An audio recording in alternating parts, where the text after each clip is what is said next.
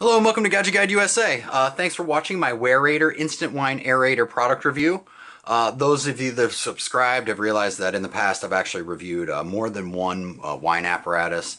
I'm not going to pretend that I'm some aficionado, as you can see, of the about $7, $6 bottle of Barefoot Merlot, which I actually very much enjoy, and this other Beringer, which I've never heard of or tried.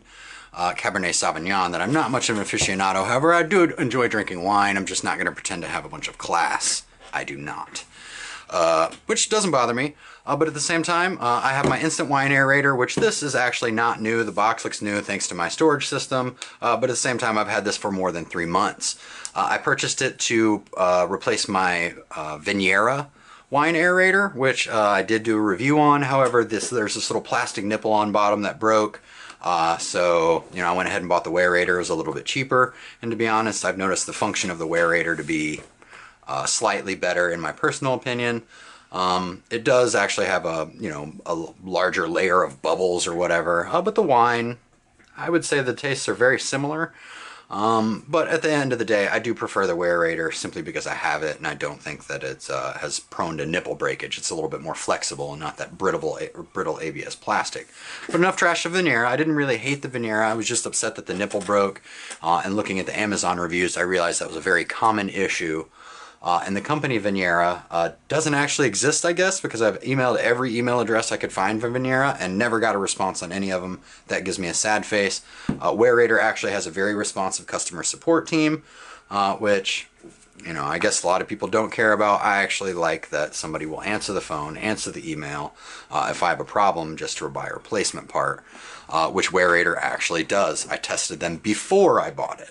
Okay, so I've had this for over a little 90 days. Let's go ahead and get cracking. I will get rid of the wine. Trust me, we're going to get into that. You'll see at the box, it does kind of look like a gear shifter.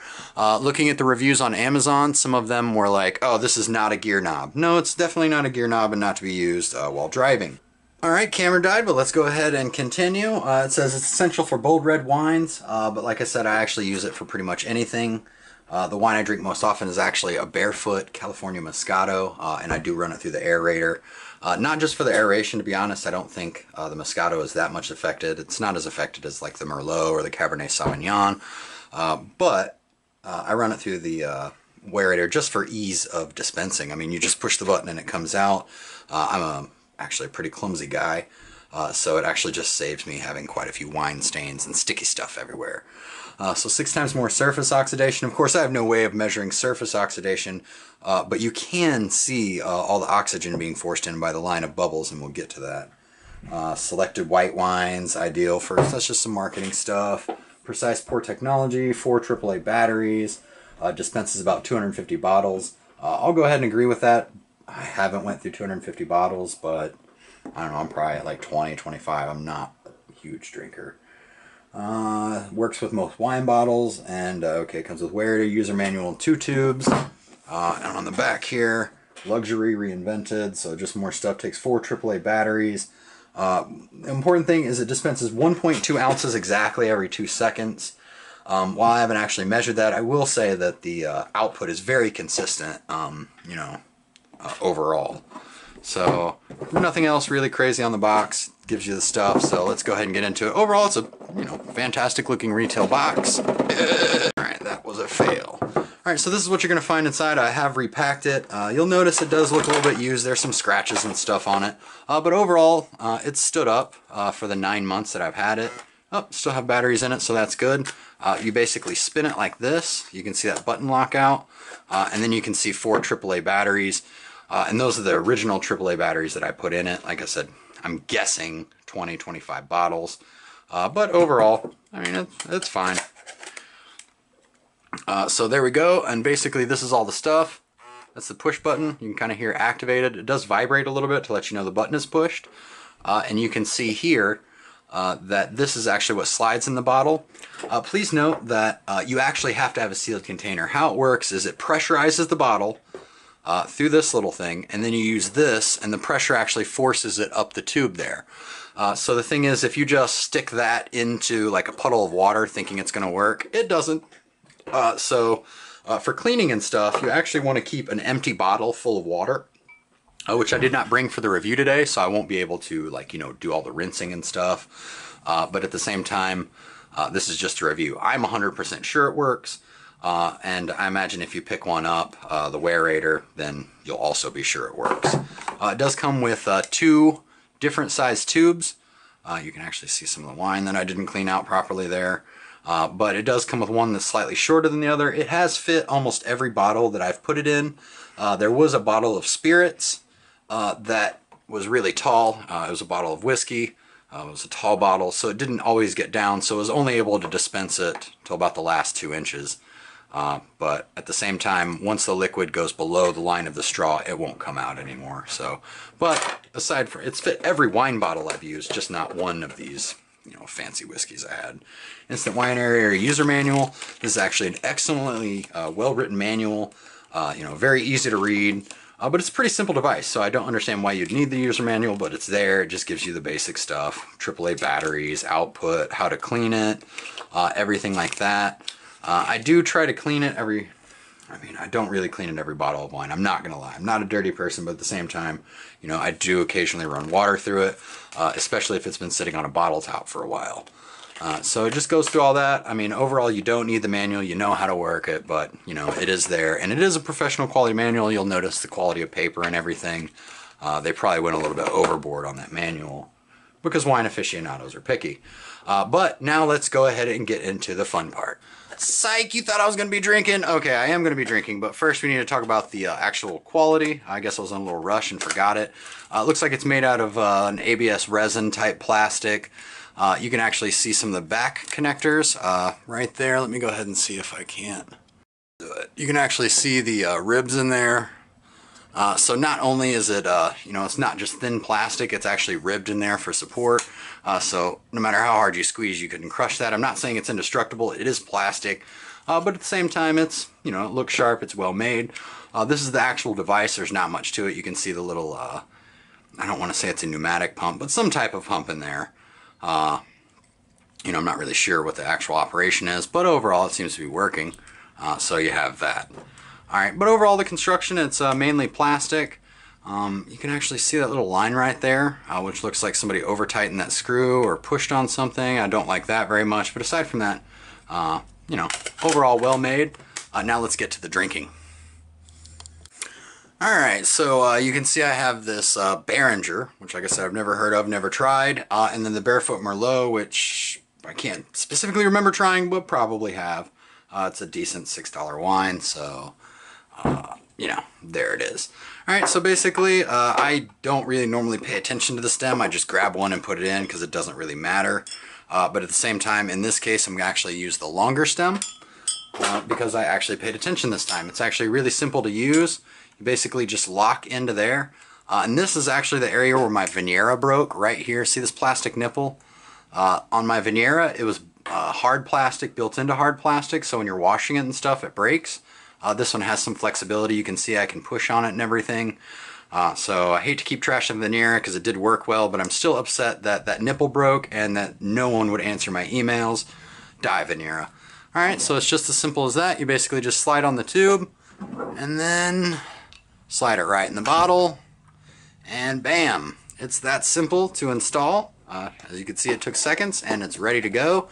And we're going to go ahead, and of course, as you can see how much class I have, I will be pouring the wine into a plastic cup today. You can hear it operate, and actually from that angle right there, you can see all the bubbles there. So we do like that. And then I'm going to go ahead and just hold it up there, so you can obviously see that thick layer of bubbles there. I do have my camera slightly angled so you can see it. But it's definitely got some aeration. So I'm just going to go ahead and pop this off and pour some into a glass. You can see how much mess that this normally is.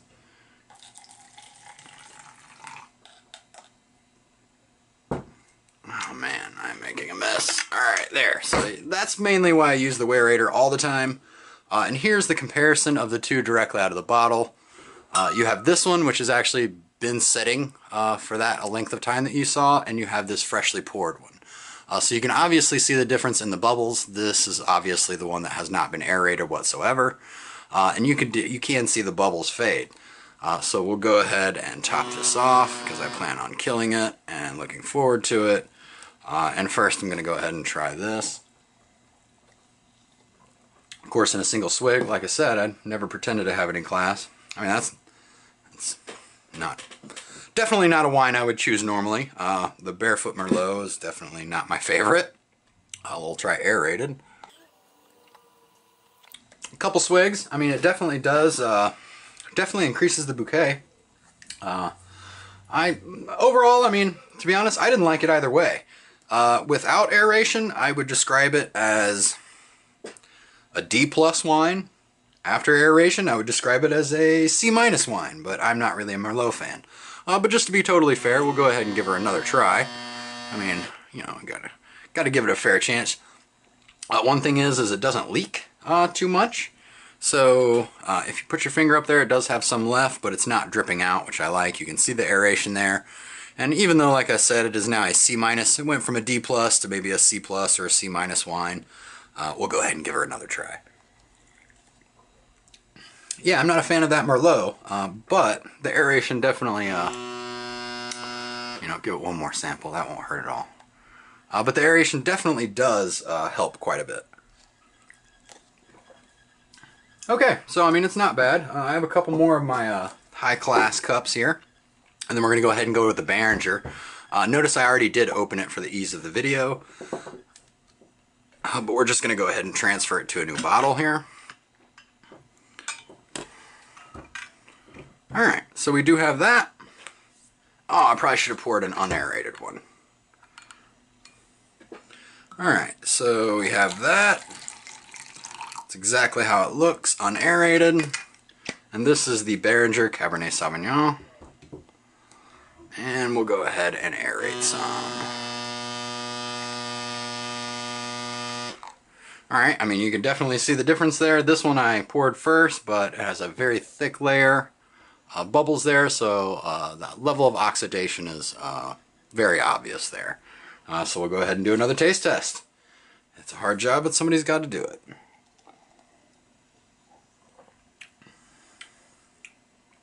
Actually, you know, for a $6 or $7 bottle of wine, that's actually pretty good. The Beringer Cabernet Sauvignon, that's $6 bottle of wine. That's not bad at all. I don't know. I drink cheap wine, so I doubt any of the wines I buy for, you know, under $10 I'm going to give an A or a B to. But we'll go ahead and give that a C+. I kind of like that. Now aerated, you can kind of see that after a few minutes the bubbles are calming down, but it's still aerated, so let's go ahead and give that a taste.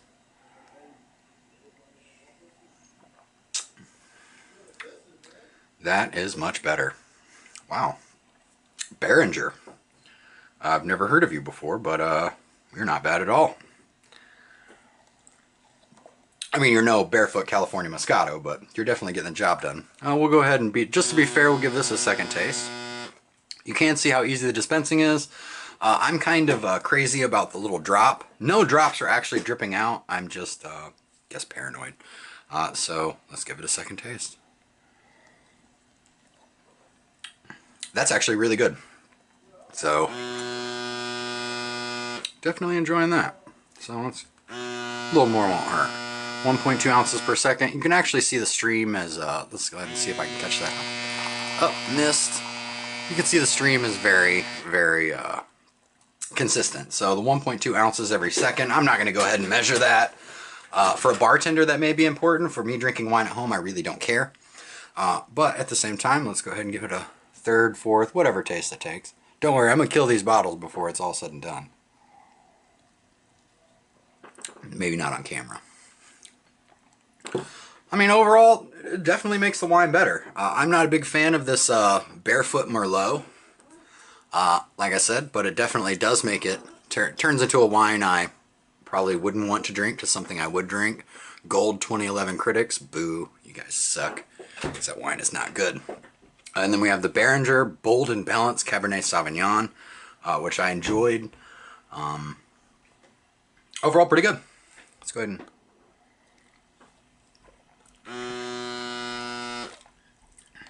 Definitely enjoying that.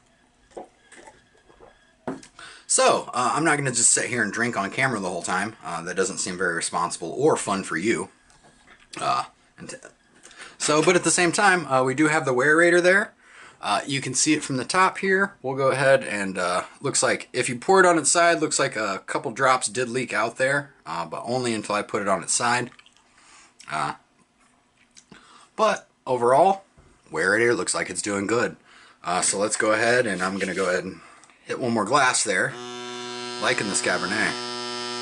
So as soon as I finish this final aerated glass, we'll come back, I'll clean it up, and we'll go for the final result. Okay, and we are back with the, I guess, the final conclusion of the product review. Overall, I love the Waerator. I'm not a wine aficionado. I am a wine drinker. I'm just a kind of like a regular guy. And I don't really drink expensive wines. So, I know a lot of you snobs out there are going to judge me of having no class, and that's fine. I don't. It's cool. But overall, I definitely love the Waerator.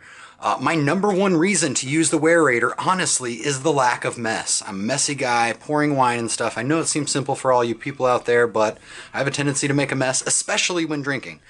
So the number one reason I like the Waerator, and the reason I like the Waerator before it, is the lack of mess. I'm experienced with wine aeration. I have a decanter. I have a Venturi wine bolt. That basically it just attaches to the top in the place of a cork. I had a Waerator before the plastic nipple broke and they wouldn't answer my emails. And now I have a Waerator and they do answer emails, which I tested before even purchasing this for 70 bucks. Overall, I love the Waerator. Of course, the number one reason is the lack of mess. I put it on a bottle. I drink that bottle completely and then it's done. I actually leave the Waerator on the lid in place of the cork as a preservation system. I do think that it's not quite as good as a preservation system as the cork itself, but at the same time, I'm lazy and I don't want to move it. So I just leave it on the bottle just like a cork, put it right in the fridge with the Waerator on it, and I'm good to go. Of course, the second reason is to take a poor wine and make it better, or make a good wine and make it awesome. So it definitely improves almost everything I've ever put it through. With the exception of spirits. I've tried whiskey and I've tried vodka and I've tried rum. I wouldn't say that it makes the spirits any better, but it does make it way easier to dispense. And once again, we're going to go back to the lack of mess. And mainly that's why, I dispense spirits with it, just simply for the lack of mess. And the constant pour allows you to make the drinks the same over and over. Overall, the Waerator is a fantastic device. It'll make a not so great barefoot Merlot into a okay drinkable Merlot, and we'll take a solid Beringer Cabernet Sauvignon that I've never heard of and turn it into a good, maybe good-ish Cabernet Sauvignon. So overall for me, the lack of mess and the improvement of a cheap bottle of wine I just bought is definitely a thumbs up.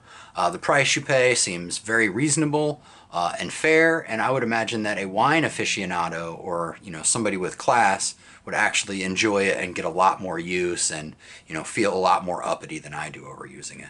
Overall, definitely this is a 3 thumbs up from the Gadget Guide. I'm big about the push button aerators. I love them.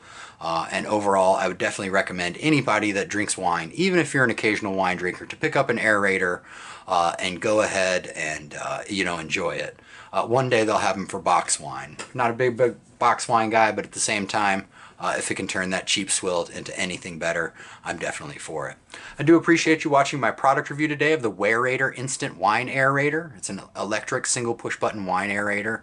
As always, if you have any questions, suggestions, or comments, you can email me at GadgetGuideUSA@gmail.com. And if you need help with any of your strange home projects, you can always email me. I always appreciate you, and thank you for your time.